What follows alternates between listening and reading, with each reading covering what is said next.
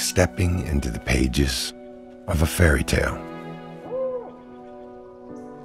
There's nothing like being among the redwoods, the tallest and some of the oldest living beings on Earth.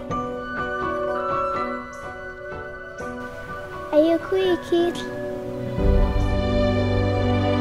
Having people spend just 60 seconds looking up at big trees made them less stressed, more compassionate. The trees give us perspective.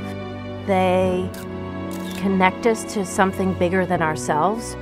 You do not need to know science behind any of this to be just floored.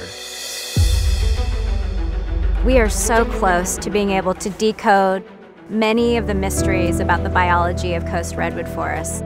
It may shed some light as to the nature of longevity in human systems.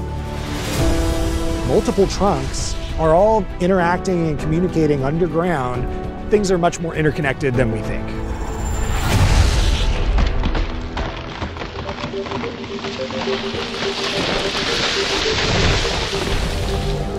The biggest threat redwood forests face today is the legacy of logging that they're still struggling to overcome. The warming temperatures and the increase in fire, that is a situation that the redwoods might not be able to withstand.